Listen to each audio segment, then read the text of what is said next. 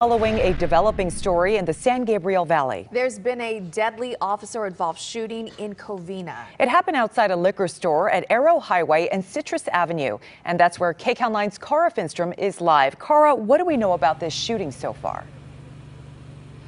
Good morning, Rachel. Investigators still here marking and documenting all the evidence. Just behind us, you can see a cluster of those evidence markers there by what appears to be a bottle of alcohol, some clothes. This is right in front of Country Liquor. There's also a Starbucks on the other side. Very busy area here. It does remain taped off. A number of other businesses in this complex as well, so there may have been witnesses here last night. All right, take a look. This happened shortly after 10 p.m. Sheriff investigators have been brought in to help with the investigation of what they're calling an officer-involved shooting.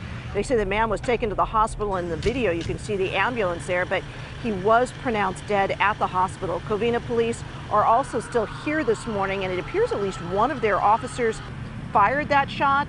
So far, authorities have not released any further information, though, as far as the initial reason officers may have responded or what actually led up to an officer firing.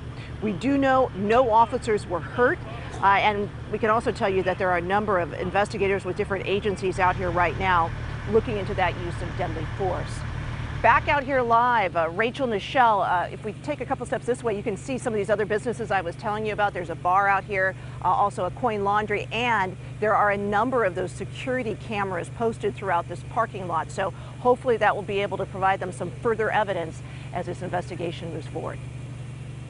Hopefully those security video cameras will work out. Cara, thank you so much.